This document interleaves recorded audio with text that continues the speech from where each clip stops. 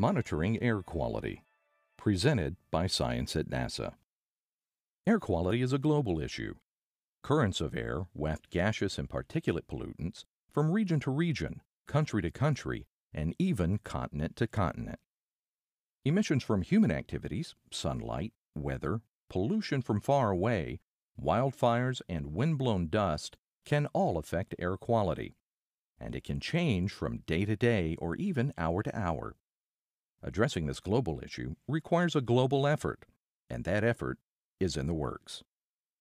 The United States, South Korea, and the European Union will each launch geostationary satellite missions from 2018 to 2022 that will become part of a global air quality monitoring system, including other satellites, ground networks, air quality models, and airborne sampling. Geostationary satellites stay in place over a single location on the Earth, allowing instruments on board to collect data continuously throughout the day to monitor the ever-changing state of the air over that part of the globe.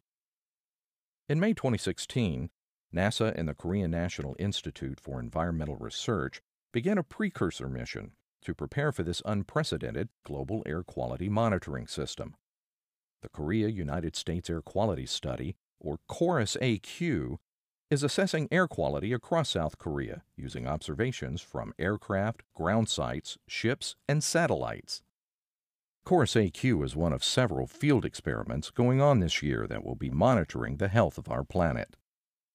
James Crawford of NASA's Langley Research Center says KORUS-AQ is helping scientists understand the factors that affect air quality, how surface emissions, atmospheric transport, and chemical transformations interact, and how they're changing over time. KORUS-AQ prepares us to take advantage of the upcoming global system by exercising all of the observational perspectives, integrating the data, and using them to test our models of air quality. The Korean Peninsula is an excellent locale for studying air quality. The city of Seoul is one of the globe's 5 most populated metropolitan areas, and local emissions from its vibrant transportation and industry present challenges to air quality similar to those faced by megacities worldwide.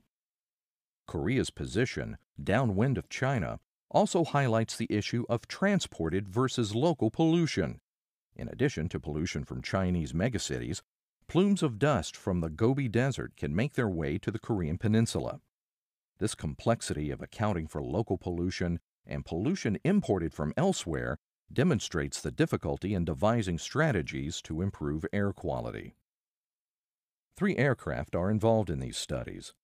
NASA's DC-8 flying laboratory, carrying NASA and South Korean instruments, is directly measuring the composition of the atmosphere over the Korean Peninsula at altitudes between approximately 1,000 and 25,000 feet above the ground. A NASA King Air is flying higher with remote sensing instruments that simulate satellite observations. South Korea is flying its own King Air, which carries South Korean and NASA sensors to directly measure the atmosphere in areas the larger, less nimble DC-8 can't access. In addition, Korean scientists are collecting data from their ground-based air quality monitoring network consisting of more than 300 stations. They are also hosting NASA instruments at some of the ground sites.